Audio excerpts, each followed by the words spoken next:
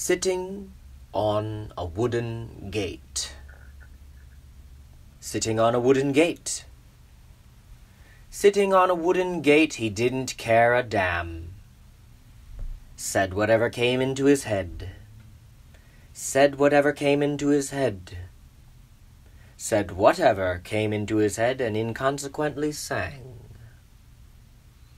While his world withered away, he had a cigarette to smoke and a pound to spend on drink the next Saturday. His cattle were fat, and his horses all that midsummer grass could make them.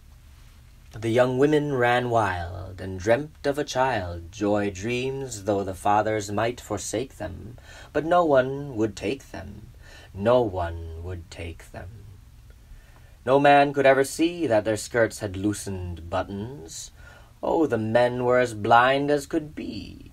And Patrick Maguire, from his purgatory fire, called the gods of the Christian to prove that this twisted skein was the necessary pain, and not the rope that was strangling true love.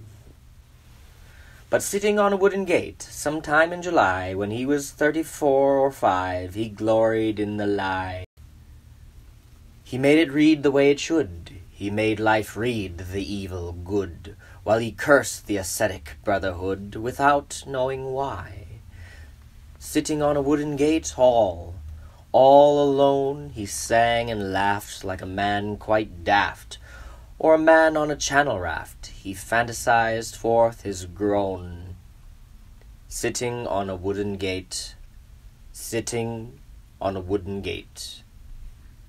Sitting on a wooden gate, he rode in daydream cars. He locked his body with his knees when the gate swung too much in the breeze. But while he caught high ecstasies, life slipped between the bars.